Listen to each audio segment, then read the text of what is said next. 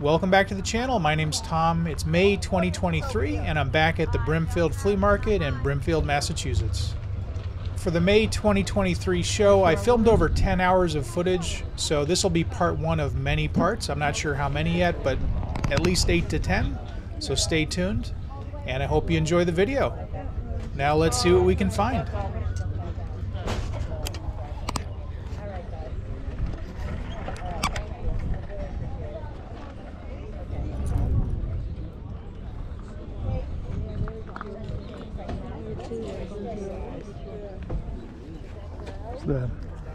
This 39 or 64? I think it's 39.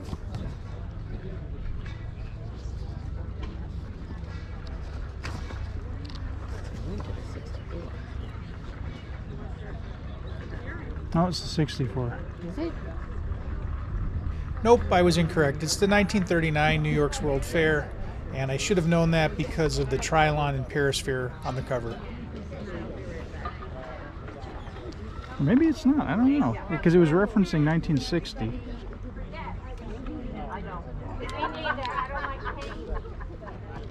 I know you think it would say. I think that's the 39 with that thing. The 64 was something different.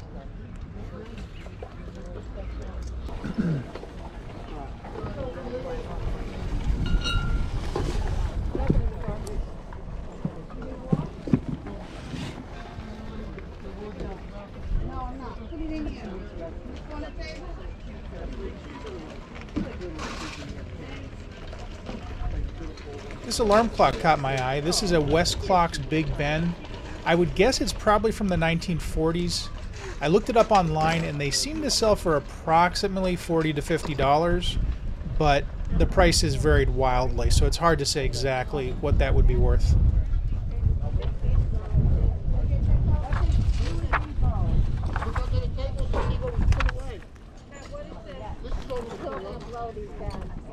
Oh, it's like a yearbook for the Army. Oh. Or Air Force. Army Air Force. I'm not a military guy, but I've never seen anything like that before. Is there basically the equivalent of a yearbook for the military? If anybody knows, let me know in the comments.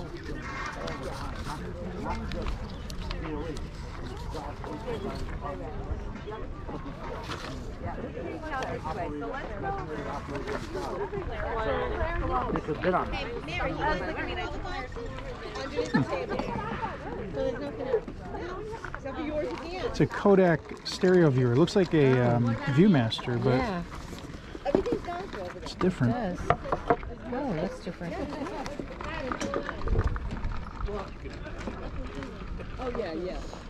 I don't think I've seen one like this before. I don't see any discs to put in there, though. No. I think they're probably just like rectangular. Yeah. They're not actual discs, but... Where did you get the saddle? I looked it up online, and the Kodaslide viewer would actually view stereo slides that you took with a stereo camera. You would take the picture, get it developed, and instead of just getting back a single 35mm slide in 2D, you would get a stereo version of it, and you would view it on that viewer. Unlike with a Viewmaster, where you would generally get a circular disc that had pre-made images on it. And that viewer there seems to sell for about $25 or so on eBay, give or take.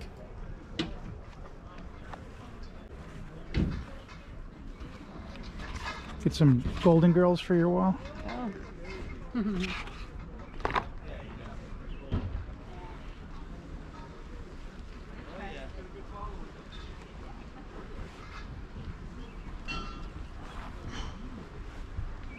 And don't forget, if you like this video, please give me a thumbs up, subscribe to my channel, leave a comment, and hit that notification bell.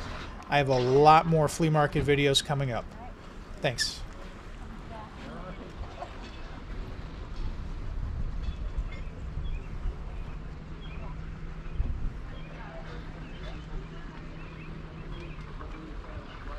Morning.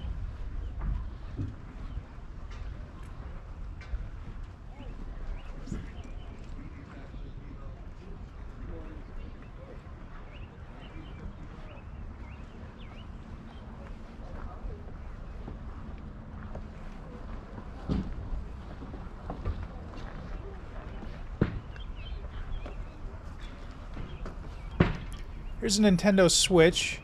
I don't know how much it was. He didn't have a price on it. It looked a little beat up. There were scratches all over it, so it was probably well used. But I think that's probably the first time I've ever seen a Switch for sale at a flea market that I've been to.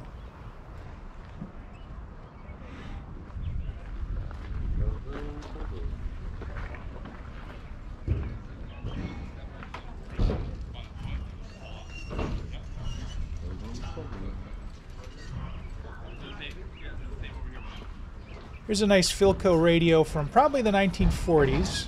And I think the best part about it, in my opinion, is the red lettering on the dial. It just really pops. It's a nice contrast and color scheme. Let me know if you guys need any prices. Okay. I don't know how much he's asking. What y'all looking at? The prices are all on them. Here's a bunch of old pie plates. These always remind me of Frisbees, because I think, I may be wrong here, but I think the Frisbee was actually based upon a pie plate, or that's what inspired the Frisbee. Kind of cool. When we actually made stuff. Yeah.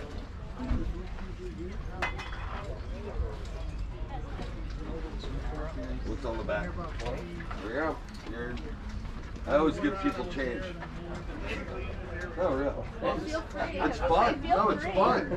Who doesn't want change? Makes you feel like you've done something good today, doesn't it? You know, easy peasy. This is all supposed to be fun, even on my end. Ooh.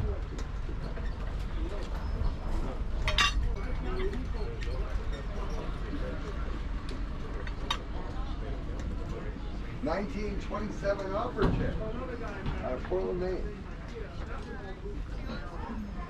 Yeah, I mean, they already spoken, they already exist. I won't buy any glass.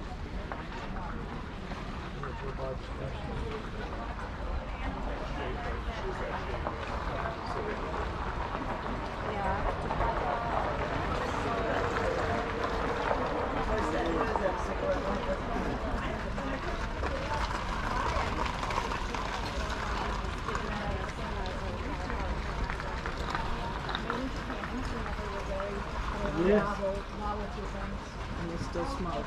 Yeah. In Japan, all they do. Yeah.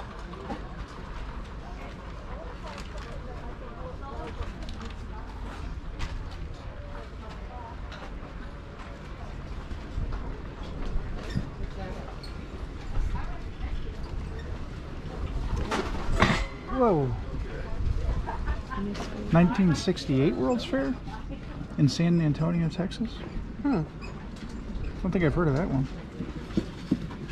No, I haven't either, but already 4 years. I'll get it. I have to tell Yeah, it's like when you walk in the main strip, you're straight to your left.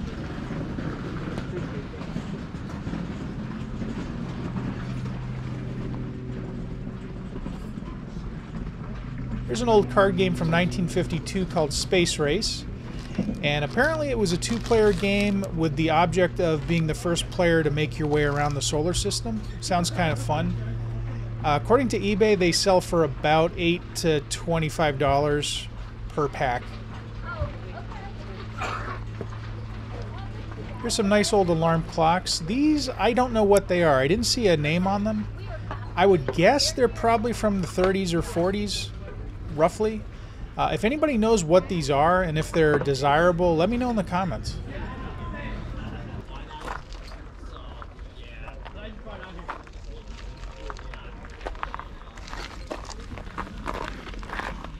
Here's some Coleco pocketfuls, and I'm sure if you grew up in the 70s or 80s, you remember these, or at least something very similar to these.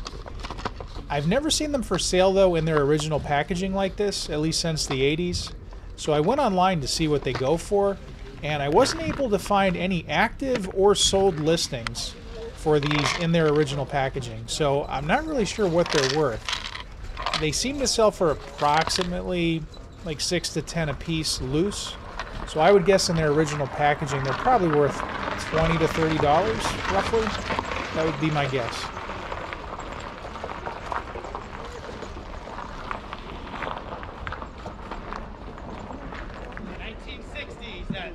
random like.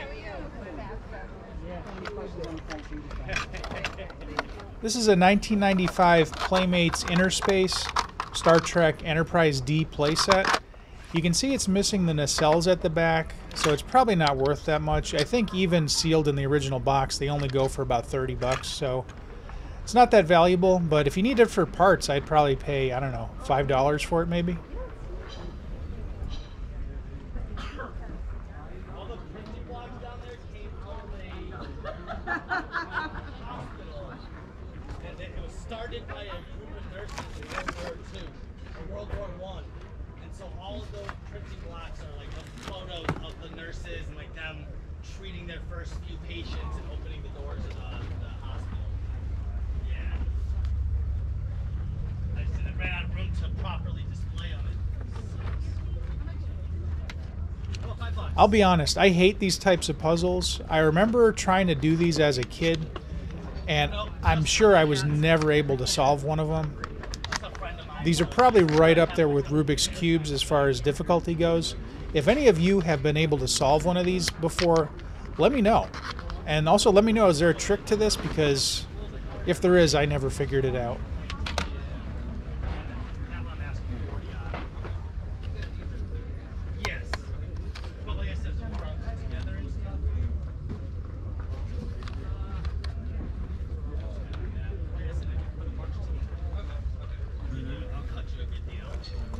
I thought this John Deere mouse was kind of neat. It's not an antique, it's from 2011, but you can see it's got that liquid and the little tractor and the dirt in the mouse itself.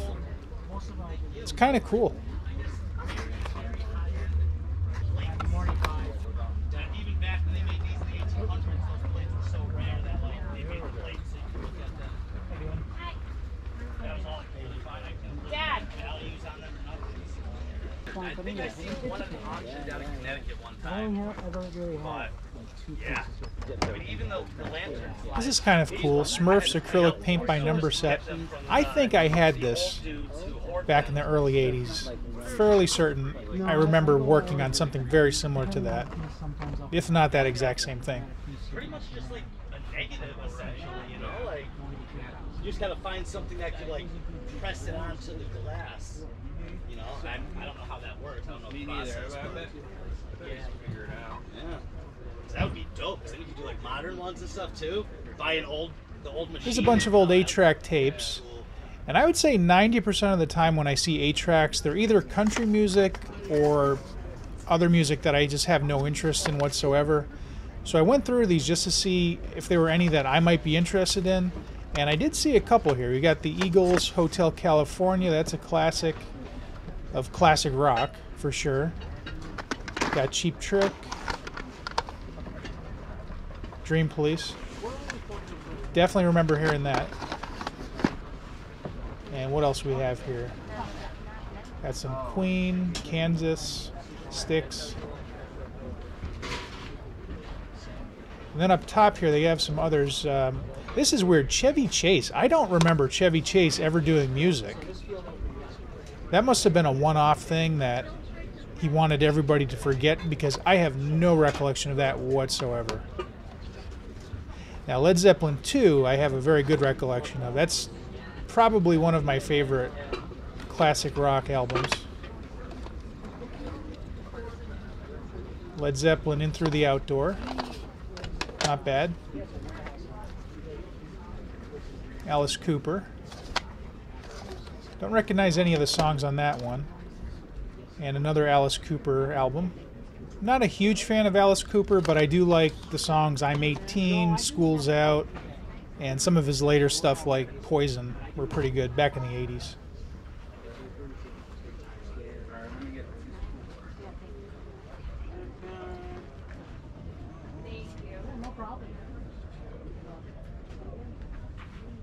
Here's some random bars of soap. I don't even think these are that old. The packaging to me doesn't look any older than maybe the 90s at the most. Wrap them with this one, which I think this one has a hole in it. So that's kind of unusual.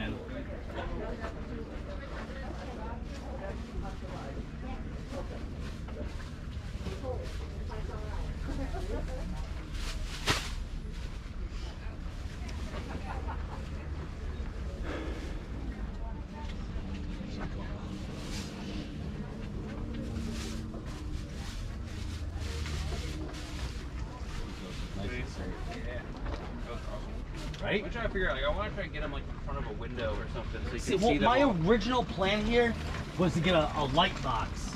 Yeah. You know, but I didn't know I could pay for power. Yeah. So next time. Or even like get an old window, just like the panel window, just like a different, and then you can just like, you could like pack them up there without like, I mean, if you, permanently adhering them, like, but like you just having like, maybe some like clay putty on the four Yeah, just a corners, little bit. and just like. they look pretty cool. And then, like, Here's something I haven't seen in a long time, brown VHS cases. And I don't know if it was just a local thing for me, but back in the day, brown VHS cases meant something specific. I'm not going to say what it was, but some of you out there might know what I'm talking about. Yeah, for real. I appreciate it, man. Yeah, I appreciate it. Here's something you don't see every day. Yeah.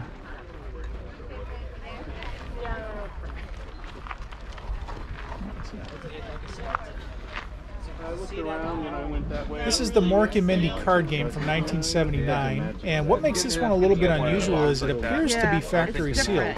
That does not look like a reseal to me. I wasn't able to find any that had sold in sealed condition like that, but the unsealed ones have sold for up to about $20, so I would guess that's probably worth at least $30 or $40. Here's what appears to be an antique gumball machine. It even says 5 cents on it, but the container is made of plastic. So I'm not an expert, but I would think that means it's not an antique. I would imagine that container should be made of glass. This is definitely an antique, though. This is a Selecto Vend. It's an antique vending machine from the 1940s, and it looks like this one would have had candy bars in it. It only sells for about $115 to $220 on eBay, which seems very low to me. I would think they would go for a lot more than that. And this is really cool. This is a quartoscope. It's an early 1900s flip card viewer. Basically, you'd put your coin in, and then you could watch a little movie through that view scope there. That's pretty awesome. They seem to go for quite a bit of money, though, a few thousand at least. Yeah, it's the dual one. Regina. Oh, it's Regina that plays this records also. Okay. Yeah, take that.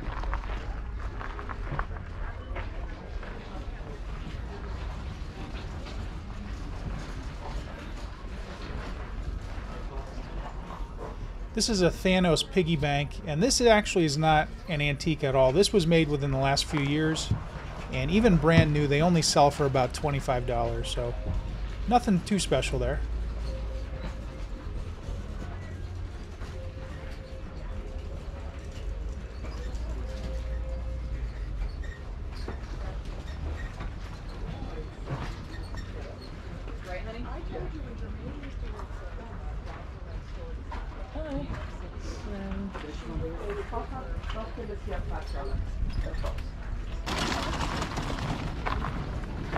Are there any cash register experts out there that can tell me what this is? It clearly looks like a cash register, but it's missing any keys or buttons that I would expect to see on it. It just has that weird lever in the center there. I've never seen anything like that.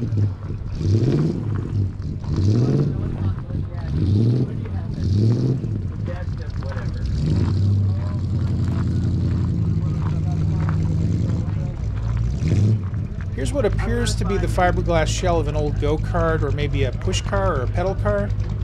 Not entirely sure. It looks like it's probably from the 50s, but it's very far gone. I don't even know if that is repairable. Yeah. Or if it's worth repairing at this point. I would say no, but I'm not an expert. One thing that they have a ton of at Brimfield is antique bicycles. This one here is by J.C. Higgins. I'm guessing it's from the 50s. I've actually never heard of J.C. Higgins before, so I'm not sure how popular they were. But I love the styling. It looks a lot like the Pee Wee Herman bike from Pee Wee's Big Adventure.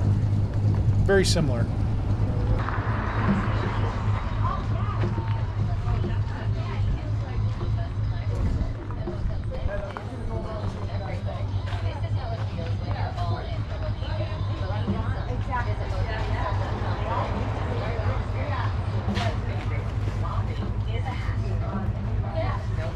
Mystery Action battery operated squeaking bunny. It's mystery action. I don't know what it is. It's a mystery. With lighted eyes. So you get a bunny with glowing red eyes. Oh. That would give you nightmares.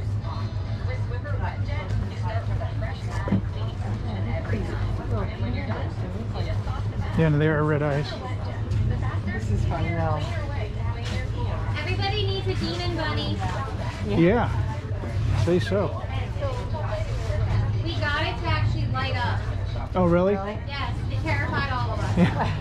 And Can is imagine. that the mystery action? It says it's mystery action. It cranks. It lit up for like half a second, and but it all mostly functions. Wow. It took like 1 million batteries, and Wow. Neat. Yeah, it's kind of freaky. I like the outside box mostly. Yeah, it's the best part. Drew me in. Yeah. He looks harmless from the outside. Yeah, and then you open it and you're like, hold on. They have this marked as Toys R Us giraffe. I'm assuming they're referring to the Toys R Us mascot Jeffrey the giraffe, but I don't think that's what that is. I could be wrong, but I looked it up and I didn't see any reference to that being Jeffrey, and honestly it looks a little bit too old to me.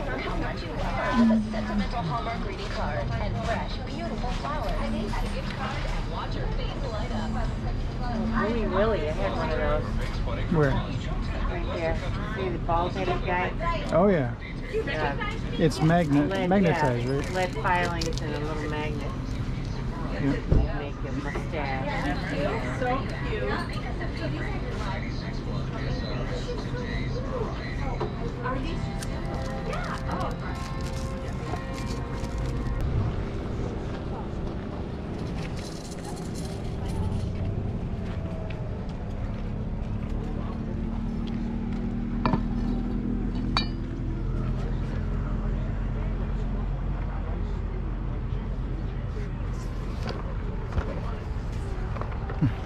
Maybe it closed up with a mask. Oh.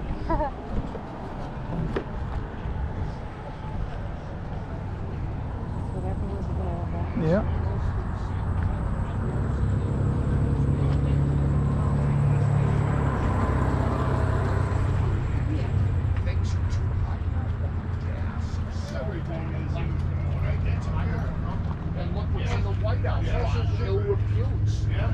I'm assuming these are just art for art's sake because I can't think of any other possible explanation for these. Very unusual. These are old wax cylinder recordings from the early 1900s, and I think it's ironic that they're called gold molded because if you look these up, they have a major problem with getting moldy.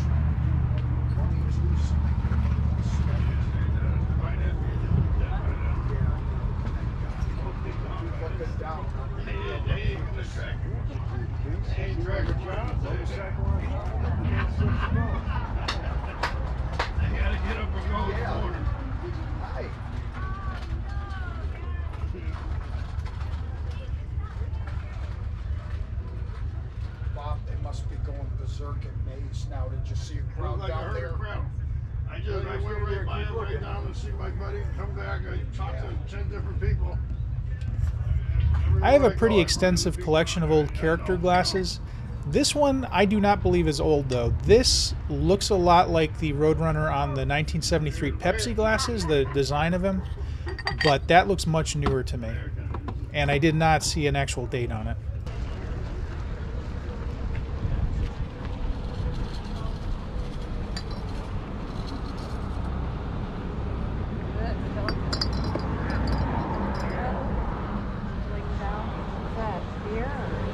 Yeah.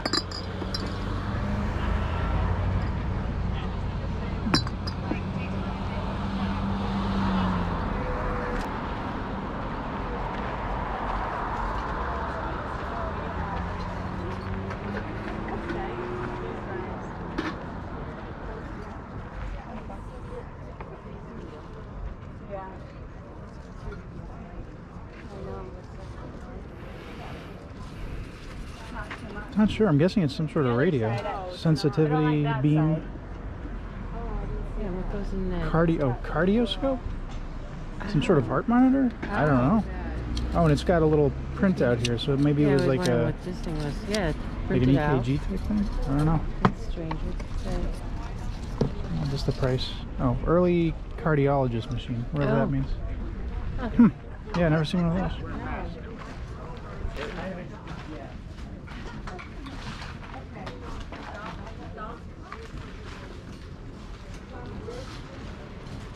I thought this was pretty cool.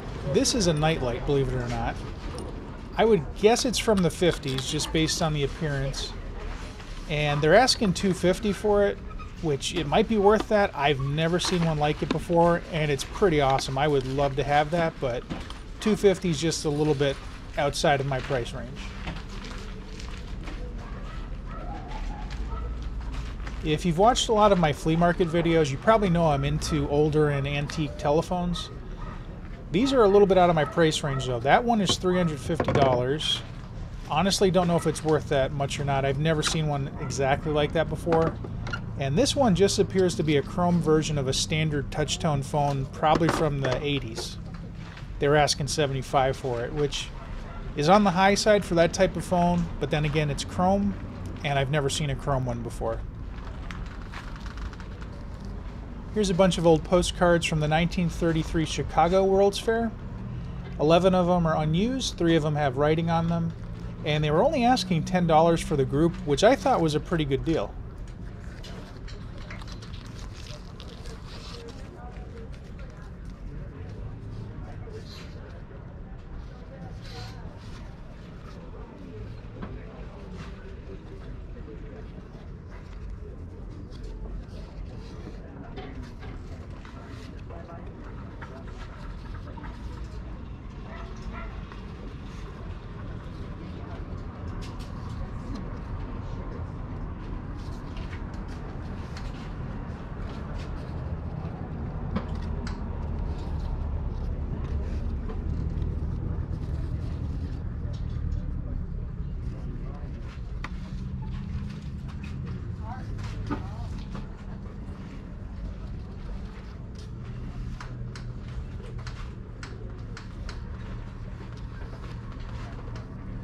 I thought the notes on some of these cards were interesting. This one, for example, says, "Would you send me my army shoes and army shirt as soon as you can?"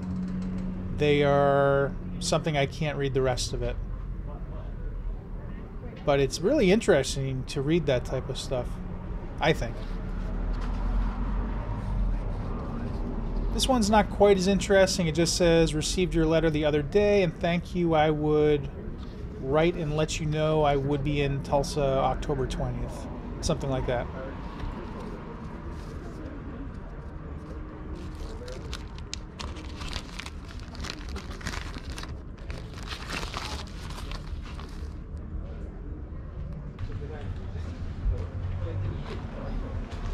Hi. You have $10 on these World's Fair? Yeah, I'll take them. Engineer.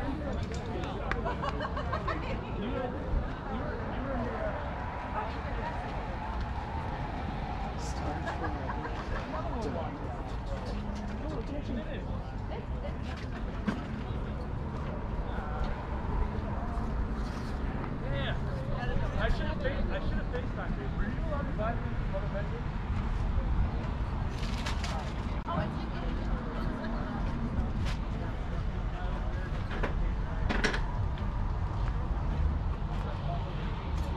Here's a bunch of carnival chalk figures, probably from the 30s or 40s. And these would have been given out at carnivals usually as prizes, things like that. These ones, though, are in pretty rough condition. The prices were fairly reasonable, though. That one was $15. I think if these were in mint condition, they would be worth quite a bit. But as they are, they're, fairly affordable, I guess you'd say.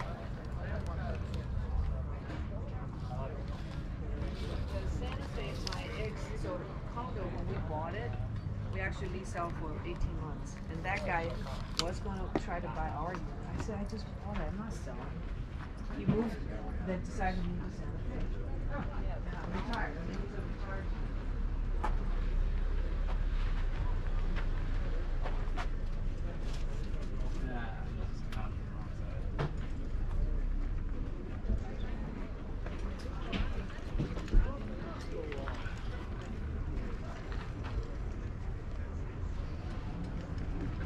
I honestly love it when they price tables like this, where they have, you know, everything's $5 or everything's $1, etc.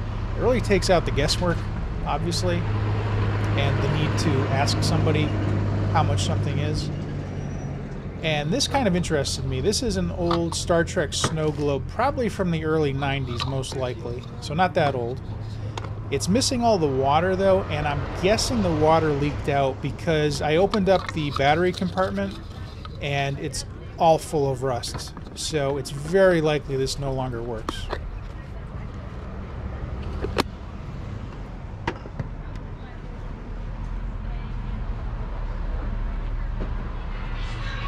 And there you have it. That's the end of part 1 of the May 2023 Brimfield Flea Market. I hope you liked the video. If you did, please give me a thumbs up, subscribe to my channel, leave a comment, and hit that notification bell. I do have a lot more flea market videos coming up, as well as mall videos and a whole bunch of other types of videos. So thanks for watching, and I'll see you next time.